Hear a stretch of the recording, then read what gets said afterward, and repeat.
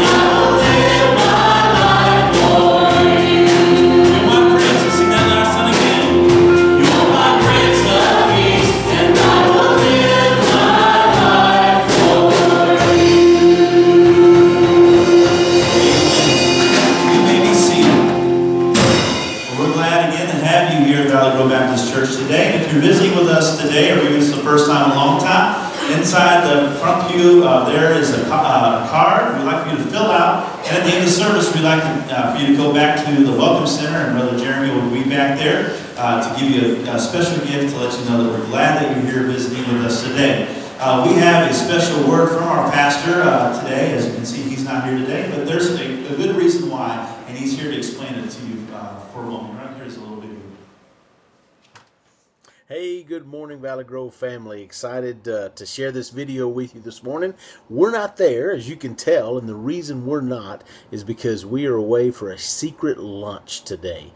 Mackenzie is being proposed to by her boyfriend, Stephen Baker, and so we are down here to celebrate her saying yes today at lunch, and excited to do so. So thank you for the opportunity of getting away. But I'm also excited to have Emmanuel Jimenez there with you this morning. Manny and I served together in Sweetwater before we're coming here to Stephenville, and he went on to pastor at First Baptist Bront. Some of you may remember Manny from going with us to El Salvador a couple of years ago. A dear brother, a great friend. He and Bethany and their beautiful family, so tickled to have them there today. So you be in prayer for Manny. You love on him. He's going to bring a good word from God's word today, and excited about that. So just wanted to say hello and welcome. Be in prayer for us. God bless you. We'll see you again next week. Pray for them as they're away and with their family during this time. And I know that especially now, pray that she says yes. There's a lot of building, in the midst of all that. But again, we're glad we asked you to get away and celebrate that with his family. And I do want to let you know about Richard Porter, who does play our drums on a regular basis. Was taken to the hospital yesterday. He had a heart attack, but he's doing very well. and had 95% blockage in one of his arteries, but that's cleared out and they're taking care of him. So just keep Richard and Debbie in your prayers during this time. okay? And let's just go to the Lord in prayer and ask God to bless that and continue to bless the remainder of our service. Lord Jesus, we thank you so much for allowing us to be in your house today, God. What a privilege and an honor we have to be here in your presence. God, we just ask your presence would be here in a mighty, mighty way. Speak to every heart. May those who are visiting with us feel welcome, God. I just pray that you be with Brother Emmanuel as he comes and brings the word. God, just be with every word that he speaks. God, we just again, as Brother Jerry has already said, that anyone here who does not know you as Lord and Savior, let today be the day of salvation. We just thank you that we have an opportunity to worship you among our brothers and sisters in Christ. We love you, Lord. We love each other. We just pray that your name will be glorified. In your name we pray. Amen. Now, why don't you stand, turn around to one another, let them know it's good to have them in the house of the Lord today. You do that right now.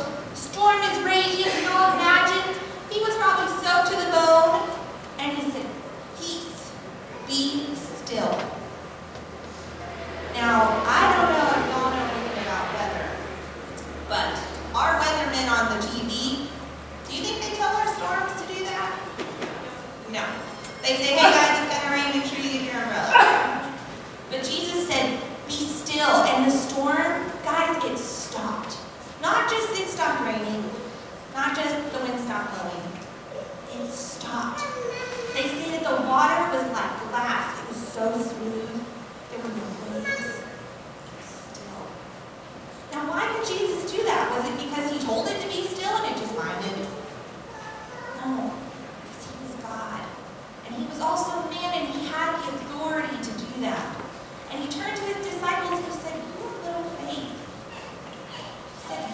trust me. Where was Jesus? Was he on the shoreline when the storm hit? He was asleep, but where was he asleep? At home? He was on the boat with them, wasn't he? Did you know, guys, that Jesus is on your boat with you when sometimes storms happen? There might be a storm in your life, and you think, I am all alone. My boat is going to sink, and I am all alone. But who's asleep at the bottom of your boat? Jesus. And he knows that there's a storm happening.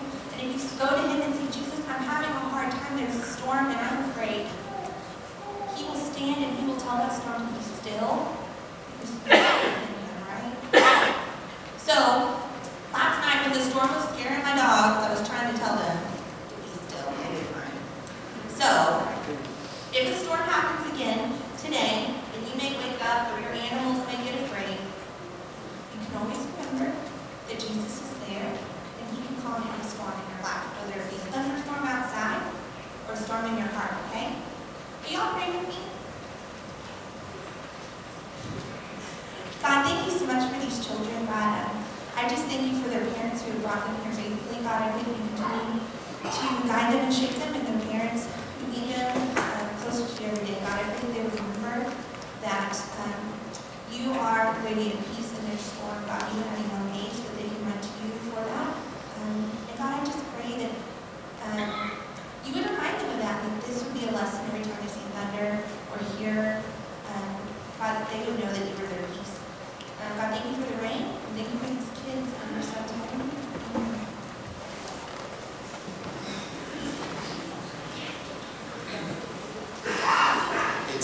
It's my turn to do one of my least favorite things in youth ministry, and that's senior recognition. We have been very blessed with the guys and girls that we get to minister to here at Valley Grove, and anytime it's time for them to move on to that next stage of life, that next phase, it's hard. It's hard for us to do. Christina isn't here today. But if she was, she would probably be hiding somewhere crying by now. So we're just that attached to these guys and girls, and I'm very excited to get to recognize them in front of you today, just because we are proud of them and know that you are too. So I'm going to call them forward, and as I do, they'll line up here at the front. Jason has a gift we have a gift that we're going to give each one. I have a few things I'd like to share about each one, and while I do that, there will also be some pictures on the screen. So the first one is Kylie Jo Everett. Kylie's parents are Kyle and Carrie. Kylie graduates from Stephenville High School. After Kyle says that it's in spite of him that he's doing this. Her plans for after high school were to attend Howard Payne University. She's gonna be a biology major. Her hope is to become an occupational therapist. Some extracurricular activities Kylie was involved in at Stephenville High School. She was a part of the Thespian Honor Society, the DECA organization, the HOSA organization, Varsity Theater, and Fellowship of Christian Athletes. Kylie is receiving the Heart of Texas scholarship, and we also asked him to write a fond memory. And Kylie's fond memory, which she put, was Debbie Thompson has loved me so well and has been a huge encourager to me. She's helped me believe in myself. And I just think that's a beautiful testimony of what Valley Grove has done and the love that they've poured out, that you pour out on our students. Next is Catherine Ann Nation. Bruce and Annette Nation are her parents. She will also graduate from Stephenville High School. Her plans are to attend Tarleton State University and be a nursing major. Let's see here. Her extracurricular activities: volleyball, varsity cheerleader, National Honor Society, Spanish Honor Society. She received the Rotary Club Student of the Month and Texas Scholarships Awards. And a fond memory, and I didn't prompt any of these. So it's a big thanks to Jeremy and Christina for all they've done for us over the years. Thanks for putting up with me and making my time in the youth group unforgettable. I didn't. I'll pay later. Next we have Shayla Kate Perry. And as Shayla comes forward, her parents are Eva Perry and the late Greg Perry, and her sister Sam. She also attended Stephenville High School. Her plans for next year to volunteer at a pet store and also work at Meals on Wheels, delivering meals with Meals on Wheels. Her future plans, she wants to record a song in a studio, to go skydiving, to learn how to play tennis, and learn how to cook fried chicken. I bet there's somebody in here that can help her with those things. Her extracurricular activities, for choir, she did a Division I solo at UIL singing a lullaby in German. She was an all-star league baseball and soccer, assistant to music therapist at Dublin ISD on Fridays, aide at Central. She created slideshows, sang, and read to the class while she did that. And this year in the Special Olympics, Shayla placed first place in the long jump. In her fond memories of Valley Grove is delivering Christmas cards to the older people and making them smile, Christmas caroling with Brother Ward and Jenna, delivering Thanksgiving meals, going to the carnivals and getting her face painted, going on the occasional hayride, doing the cakewalk and drinking hot apple cider. She loves going to Valley Grove and attending Sunday school, her granny Sunday school class. Next we have Kylie Renee Ponder. Kylie's parents are Pat and Michelle Ponder. She's also graduated from Stephenville High School. Her plans for next year, she's going to attend Tarleton State University and run track and field at Tarleton. Her anticipated major is biomedical science, and after graduating from Tarleton, she plans to go to Weatherford College to study sonography. Her extracurricular, man, I say that wrong every time, curricular activities, I want to add those words together. Varsity volleyball, cheerleader, varsity track. She's the vice president of EPIC, which is encouraging people in the community. She received the Honeybee Heart Award and MVP in track, and also Newcomer of the Year in volleyball. Her favorite memory is going to church camp every year and making new friends along the way. And finally, we have Derek Werner. I have to say a special thing about Derek. The Werner family is new to Valley Grove and loved so much getting to know Derek over the last couple of months. And I'm excited to get to continue getting to know Derek. His parents are Lauren and Chris Werner. Derek was homeschooled. His plans are to attend college and go to work next year. He wants to major in kinesiology and to get his degree to be a personal trainer. His extracurricular, man, I did it again, curricular activities, church, work in the business he created, and he loves to play sports. Derek being new, one of his memories is the lock-in that we had, and then he said he's beyond blessed that my family found Valley Grove because there's no other youth group like this one. I am so blessed, church, to get to know these and the others that weren't able to be here today. We're very blessed. We have a great legacy that the church is passing on through these students, and I know that the investment that you've made in them will return fourfold. I'm going to pray over them, and then they can return to their seats. Father God, thank you so much for these guys and girls that are here, Father. Thank you so much for the lives that you've invested in, Father. And I pray that we as a church would be able to continue to be there for them, Father, to love them, God, just to watch them as they grow into young adults, Father, as they grow into adults, and to see, Father, how you're going to use them to further your kingdom. Because I know, God, I know that you have great things in store for them. God, we're so blessed to get to watch it. And thank you for the time that we've had with them in the youth ministry, Father, for the future they have in the college ministry and beyond. Lord, we just love you, and we thank you so much for who you are and what you're doing. We pray these things in Jesus' precious name. Amen.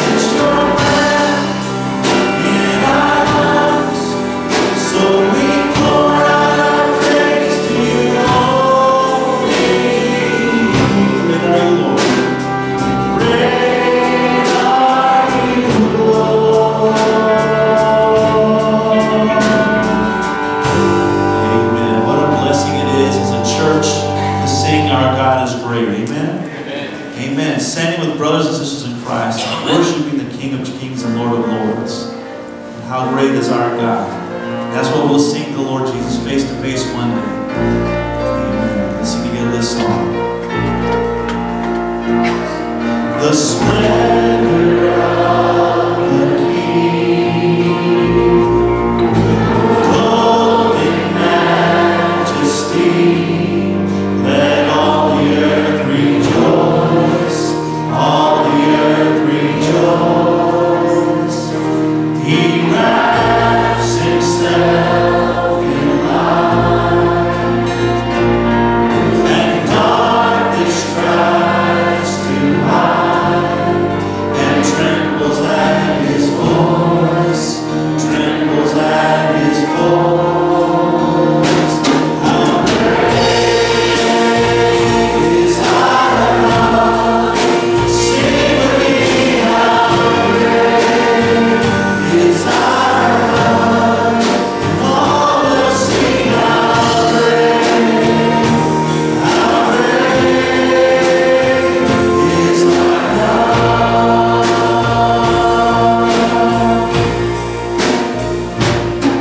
And age to age he stands, and time is in his hands, beginning and the end, beginning and the end.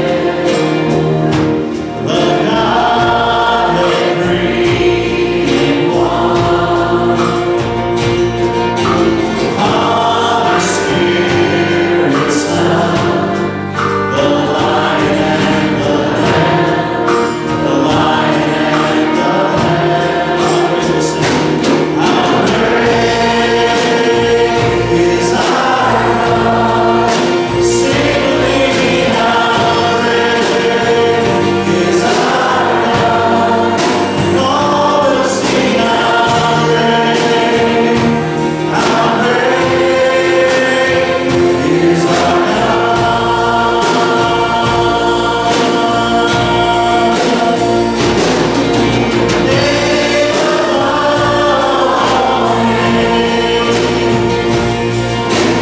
Worthy of all praise, my heart will sing how great is our God.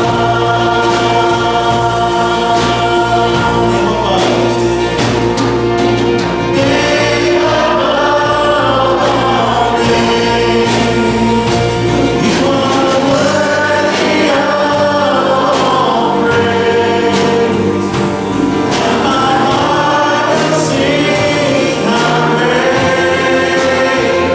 is our God.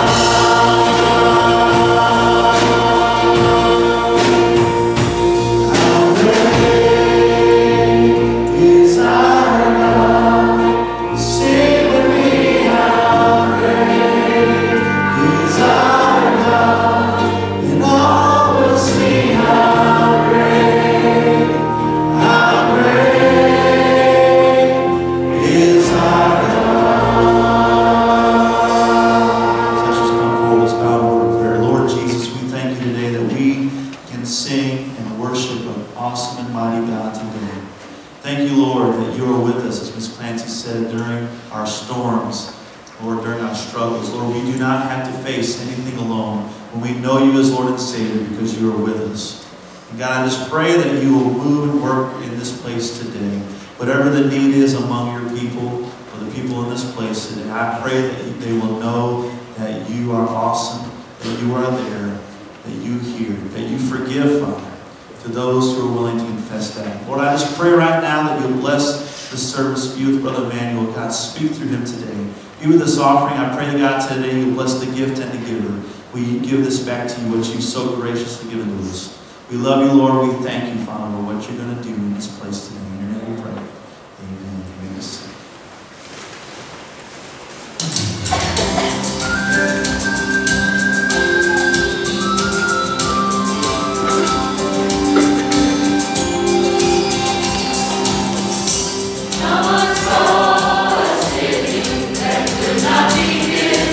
Once more was winning.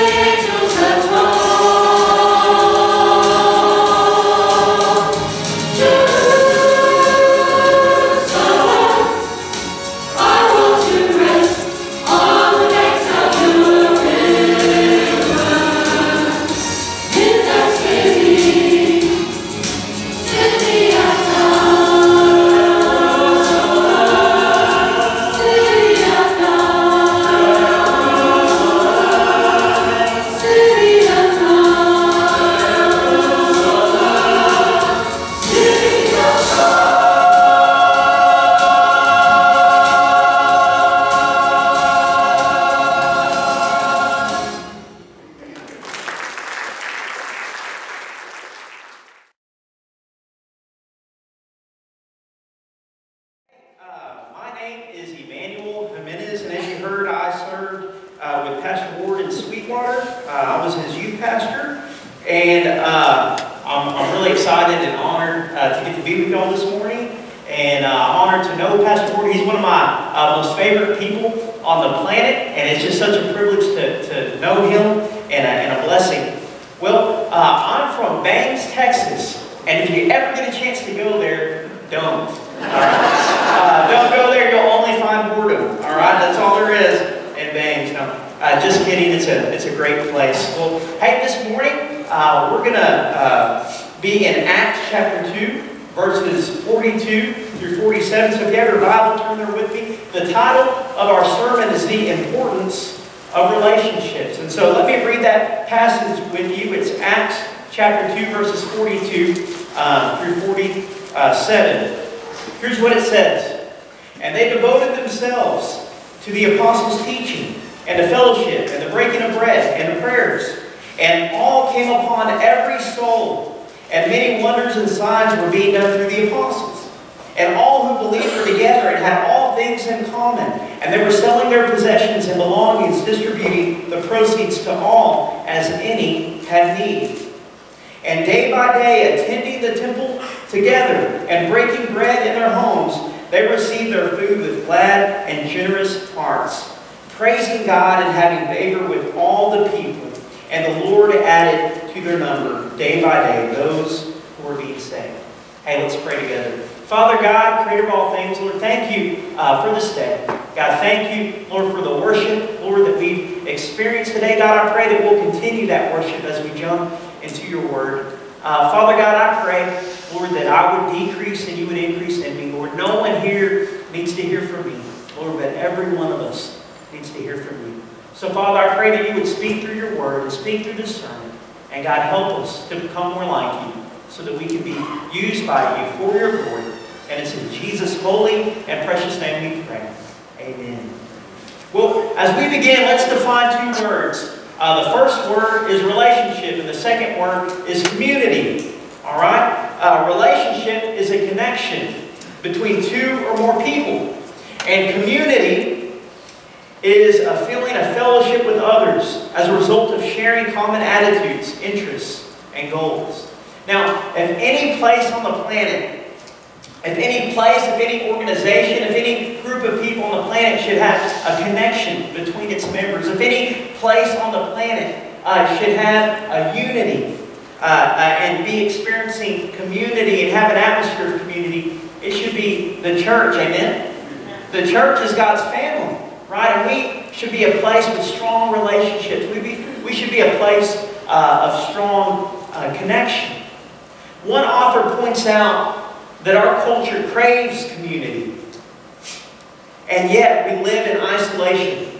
He talks about how this used to not be the case. He talks about how houses used to be designed for us to experience community. Houses used to always have a huge front porch on the front, and families would be hanging out at their front porch, and neighbors would come by, and they would see the family on the front porch, and they would stop by and chit-chat, and there was a connection through our neighborhoods and our communities and all our streets. But now, that's no longer the case. Today, many architects design houses. They don't design them for community anymore. They design them for privacy. Right? The front porch has been replaced with a backyard and tall privacy fences. Right? Many houses are no longer designed for connecting with others. They're designed for privacy. And if people are hanging out outside, if a family is hanging out outside, they're no longer on the front porch, but they're in the backyard behind a privacy fence. And I want y'all to listen to this conclusion from George Gallup on one of his studies he did in America. Listen to how he concludes his study. He says, Americans are among the loneliest people in the world. I want y'all to think about that. I'll read it again. Americans are among the loneliest people in the world. Now, isn't that crazy? Right? Whenever I hear that, I say to myself, how is that possible? Right? We drive on highways full of people. Right? We work in places full of people. Right? We go to school in places full of people. We go shopping in stores full of people. We eat at restaurants full of people. We text people all the time, and we're on Facebook with tons of friends. Right? And yet, we are lonely. and that's sad. And so here's the deal. Doing life isolated and alone and unconnected is not how God designed for us to be live.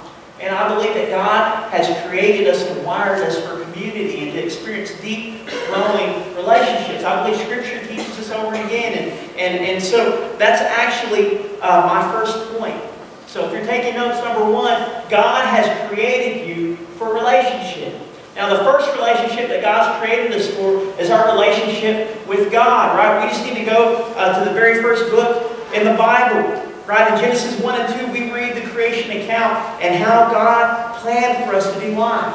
Right, and 5 times God speaks and He creates. Our children's sermon this morning was about the power of God's Word. Jesus speaks to a strong storm and He speaks peace to it and there's peace. Right, He speaks to these huge crashing waves and they cease. Well, we can see the power of God's Word in Genesis. Right, God speaks and He creates. And I just want to camp out here for one moment. I want us to really think about that. Our God is powerful and He's amazing. These verses are so cool that talk about God's creation because how mighty and how powerful is our God that He can speak and create things, right? 5 times He speaks and He creates, right? God exhales and out comes as huge stars, right? God exhales and out comes planets. God exhales and out comes galaxies. God exhales and out comes a universe. Man, our God is so powerful, He breathes out stars.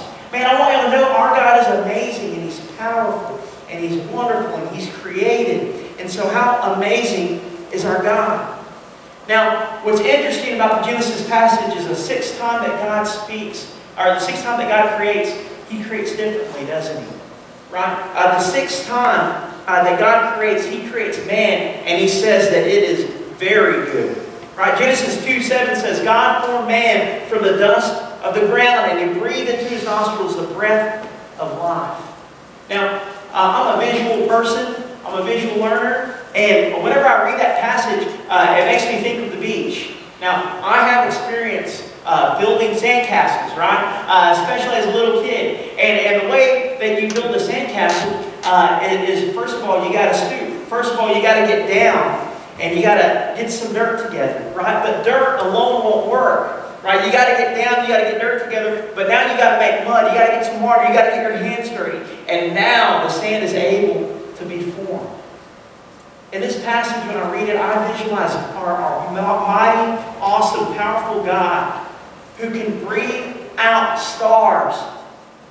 He's also humble, and He stoops and He gets down on one knee and He forms us with His hands, making mud. He gets His hands dirty.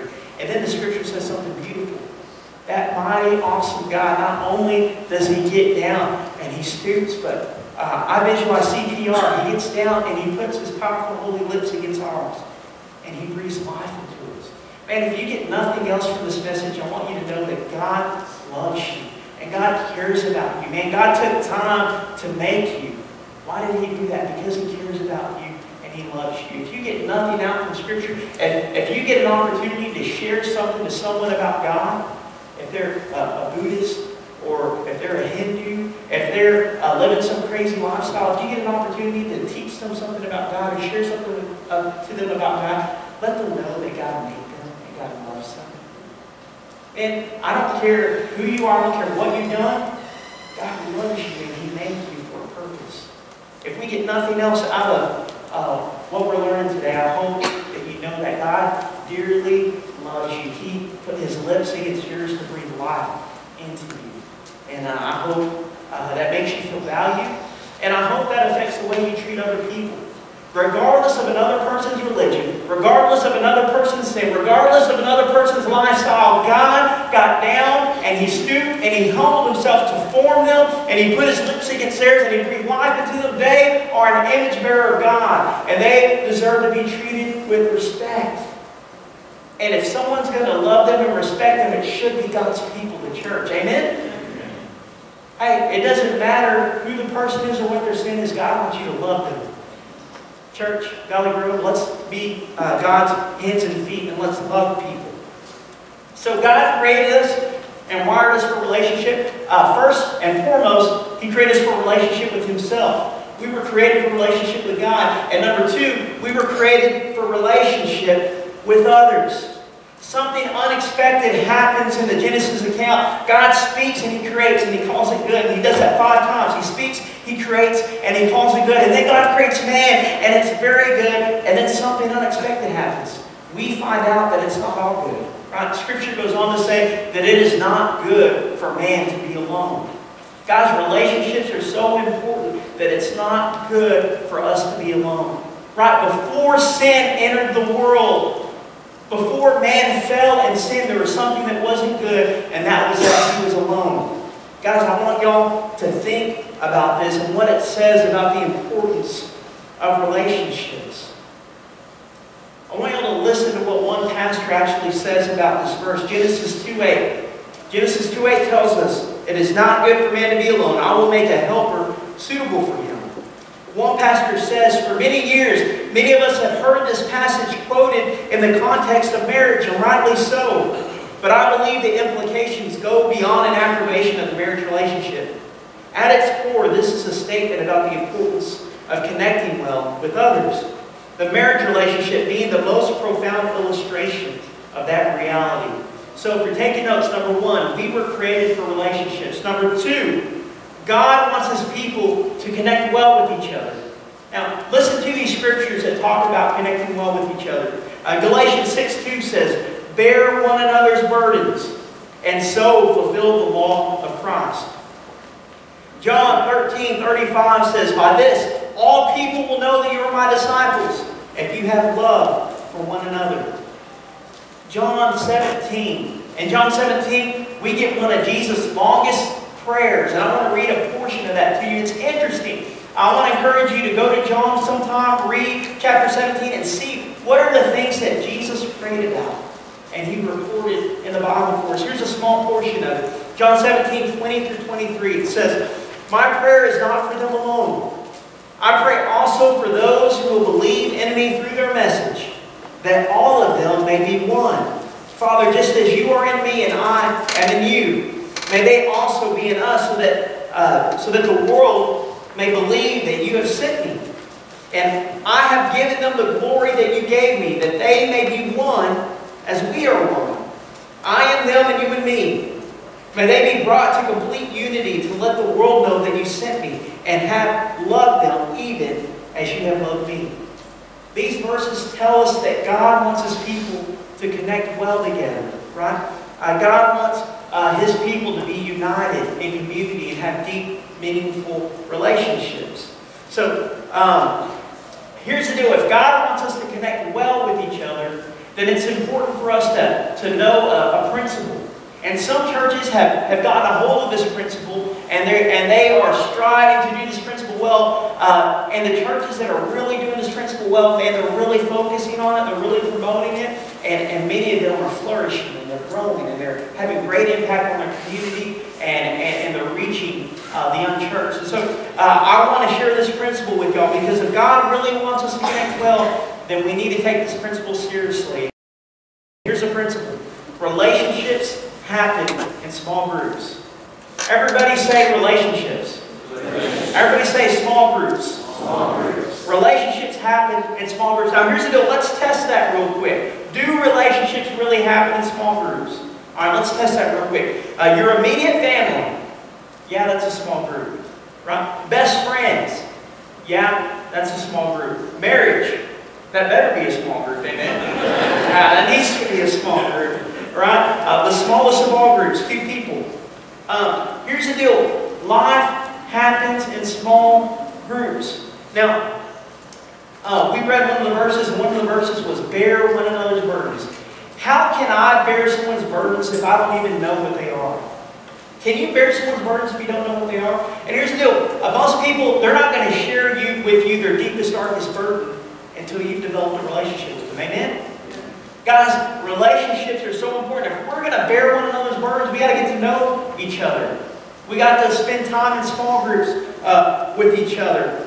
And how can we bear someone's burdens if we don't even know their name, and we don't know their story, we don't know what's going on in their life?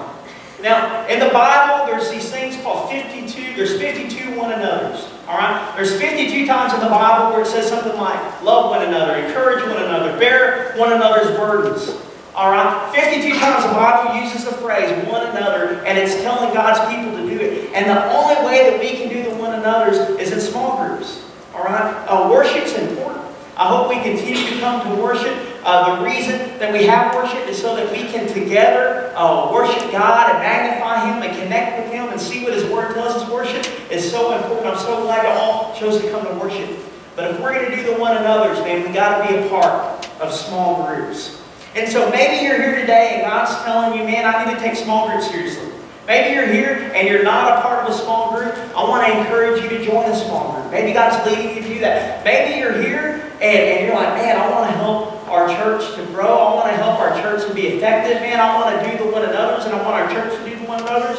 And so maybe God's leading you. Maybe you need to call Pastor Ward, or actually don't call him right today, but maybe come see him next week, call him next week, and say, hey, Pastor Ward, man, I want to take small groups seriously. I want to help our church. Man, how can I help us do small groups well? Man, do you want me to be a substitute teacher whenever one of our small group leaders is out? Do you want to start a small group? Do I need to do that? Maybe you're a part of a small group, and maybe you need to go to your small group leader and say, hey man, how can I help you? Do you want me to call people and check on them? Do you want me to send encouraging notes when someone visits our small group or our church? Man, you want to use my house and we can have an ice cream fellowship, or we can have a game night and we can invite lost people, unchurched people, de-churched people, who are interested, who might be interested in joining Valley Grove. Maybe they're too intimidated to come to the church. Maybe they'll come to a small group at my house. And maybe they don't like church, but they like ice cream.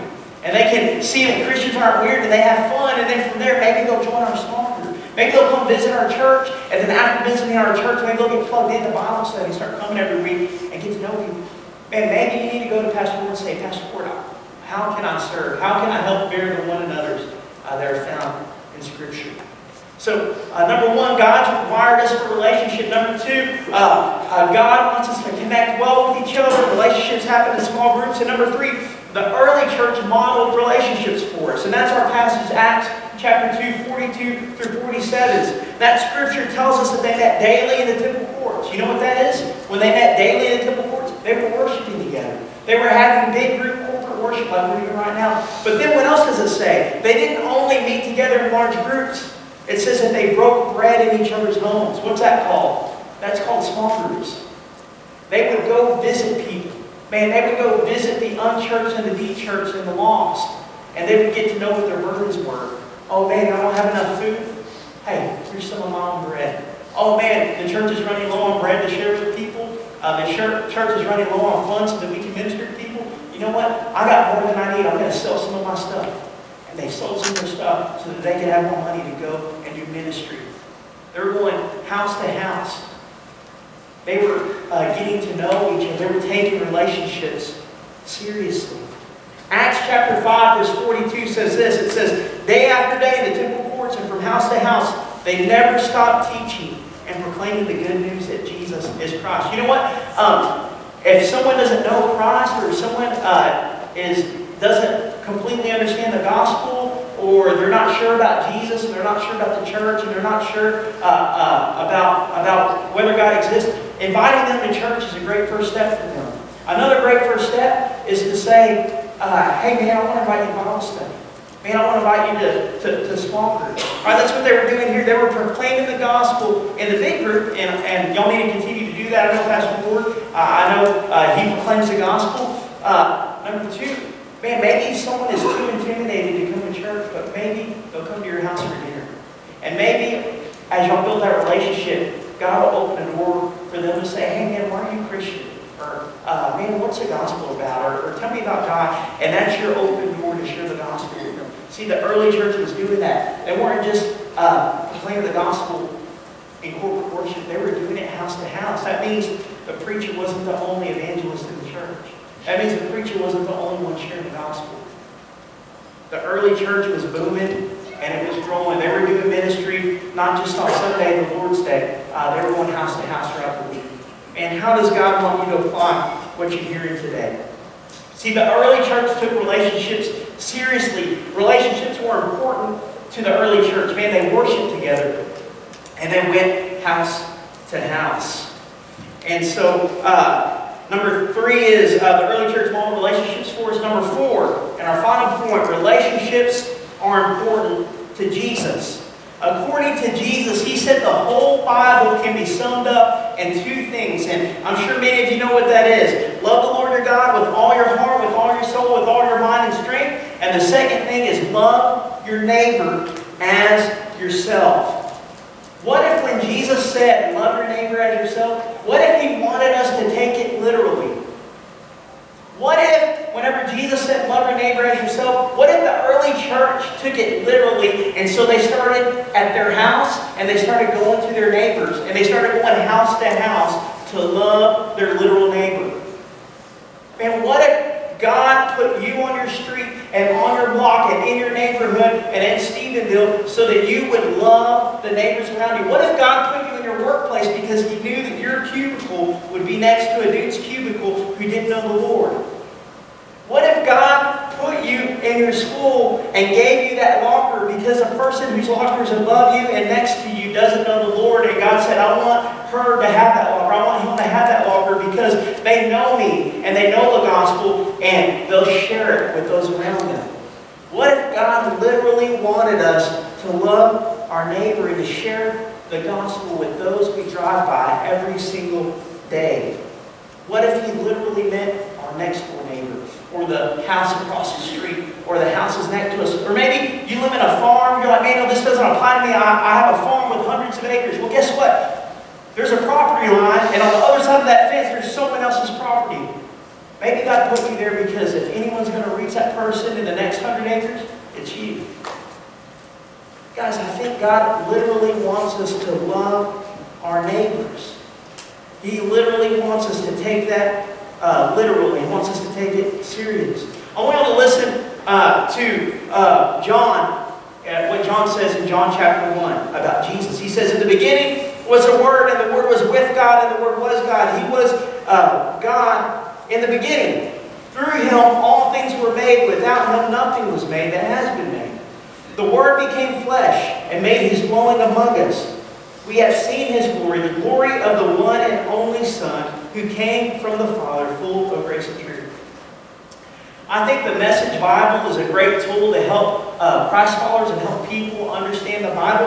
And I want y'all to hear how the Message puts verse 14. Here's what it says. The Word became flesh and blood and moved into the neighborhood. I think that's a great way of putting how Jesus came to earth. He became flesh and blood, and He moved into the neighborhood. Now, there's a big theological word to describe God becoming flesh and God moving into the neighborhood and God coming to earth. And that word is the word incarnational. When Jesus moved into the neighborhood, people began to follow Him. He began to teach them. People were able to have a relationship with Him and get close to Him. They discovered that there was something very special about Jesus. He's not a normal dude. He's not just a regular person. Jesus is God, living in the flesh and living on our street. They got to look into the face of God when they looked into the face of Jesus. The Creator of the universe became man and moved into the neighborhood. Man, I want y'all to think about that.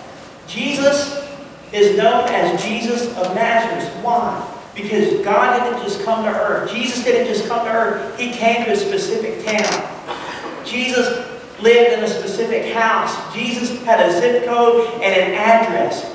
Jesus lived on a particular street. Right? And here's the deal. Jesus wants us to be incarnational just like He was. Jesus wants us to take relationships seriously and connecting with people seriously. And He modeled it for us. He calls us to be incarnational. Jesus didn't go to one place twice a week and say, hey, come see me. Is that what Jesus did? Is that how Jesus did ministry? Hey, I'm going to be at so-and-so location on Sundays and Wednesdays. Y'all come see me. No, Jesus went to them. Jesus stayed in a house with someone, and He, from there, went out and met people. But that's how God wants us to do ministry. Jesus took relationships seriously. Now, I want y'all to take relationships seriously because I believe the Bible teaches us to, because the early church did, because Jesus did, but also it's good for your health. I want you to listen to this research already. There's a book. In the book, Everybody's Normal Till You Get to Know Them. The author says, researchers found that the most isolated people were 3 times more likely to die than those with strong relational connections. People who had bad health habits such as smoking, poor eating, obesity, etc., but strong social ties lived significantly longer than people who had great health habits but were isolated. So in other words, it's better to eat Twinkies with good friends than to eat broccoli alone.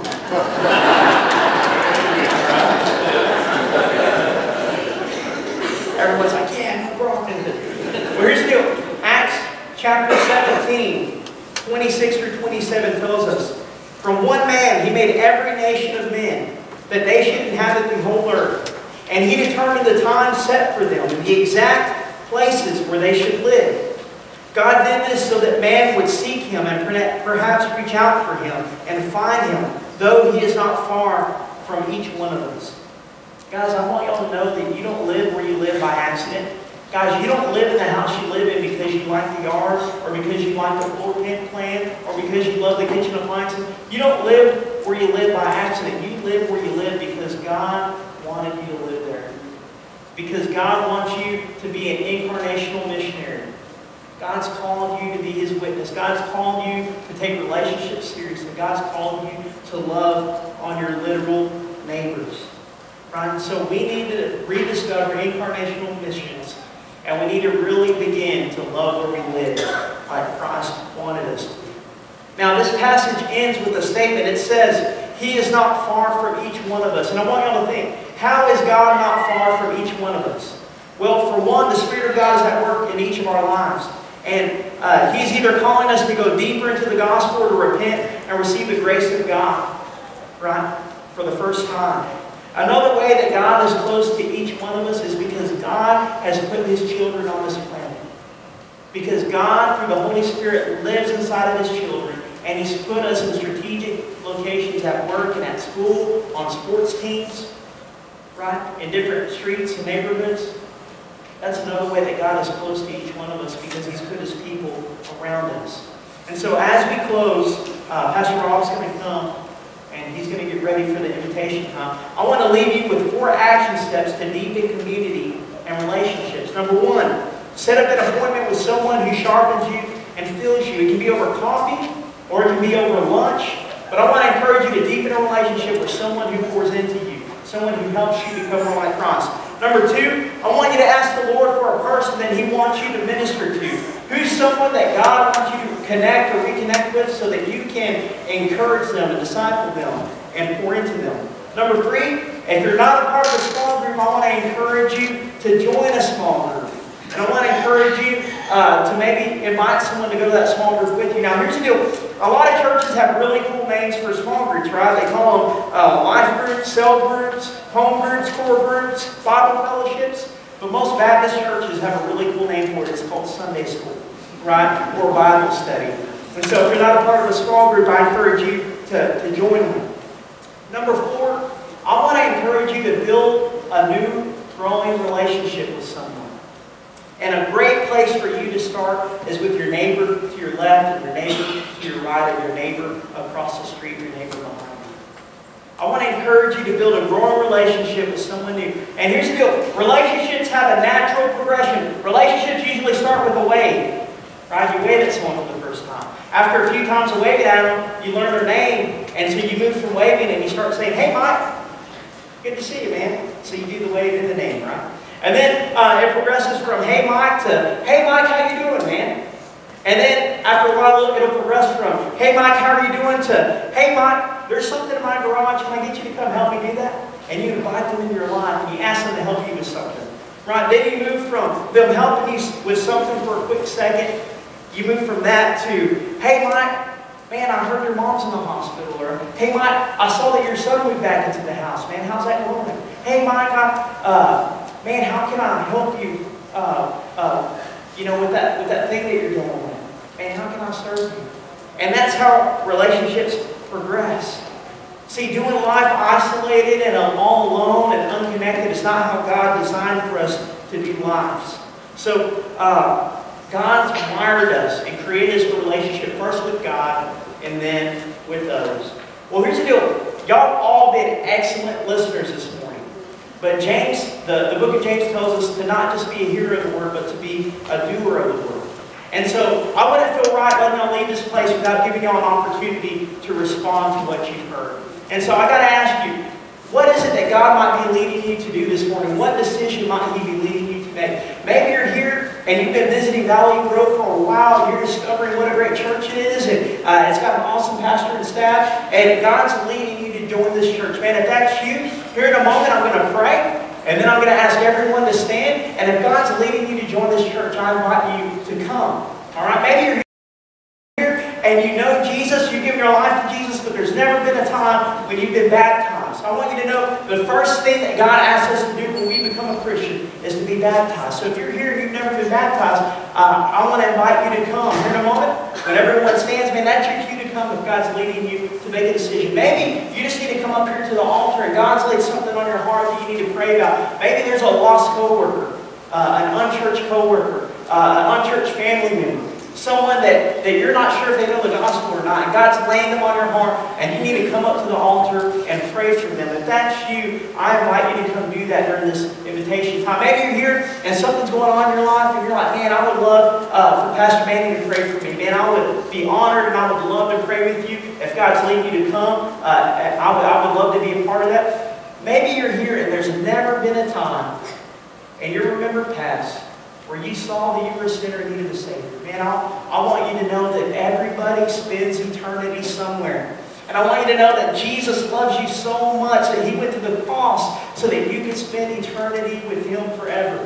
You see, because of our sin, the anger of God is coming towards us. It's coming towards us like a bullet, right? God has to punish sin. But Jesus, out of His great love for us, it's like He dove in front of that bullet and He took it for us. We deserve the death penalty for our sins. Jesus took the death penalty for us. That's what the cross is all about. That's really good news. Because Jesus paid the penalty for our sin, now we can have a relationship with God and we can spend eternity with Him.